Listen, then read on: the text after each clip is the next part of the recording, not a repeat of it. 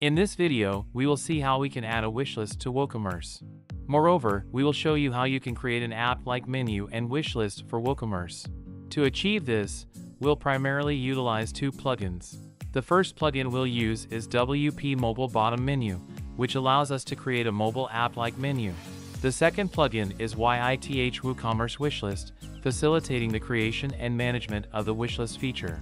In today's video, we won't cover the creation of a mobile menu like an app. We've created a dedicated video for this topic. You can watch it by clicking on the I button or find the link in the video description. After successfully installing WP Mobile Bottom Menu, proceed to install and activate the YITH WooCommerce Wishlist plugin. Search here YITH WooCommerce Wishlist. Install and activate the plugin. Navigate to YITH. Click on Wishlist. Go to Add to Wishlist. Turn on Loop Settings. Click Save Changes button. Now go to Appearance. Click on Menus. Add Wishlist page to menu.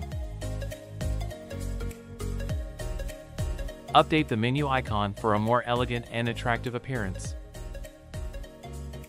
Enable the Use as Wishlist Cart feature. Save the menu to apply the changes. Now go to Customize. Find here WP Nav. Click on Menu Styles. Find here Wishlist Menu Counter.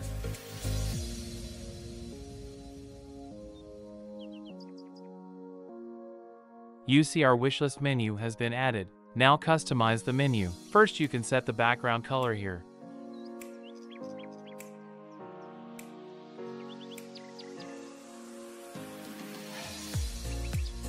Then text typography.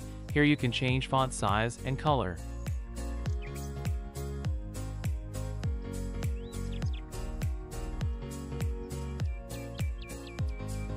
Customize the margin and padding according to your specific preferences in this section.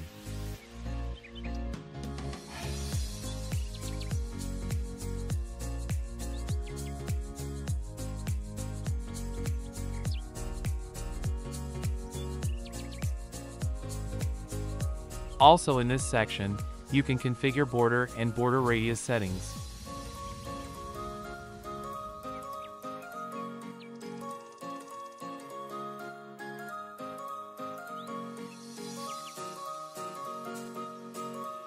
By following these steps, you can effortlessly create a wishlist using the WP Mobile Bottom Menu plugin.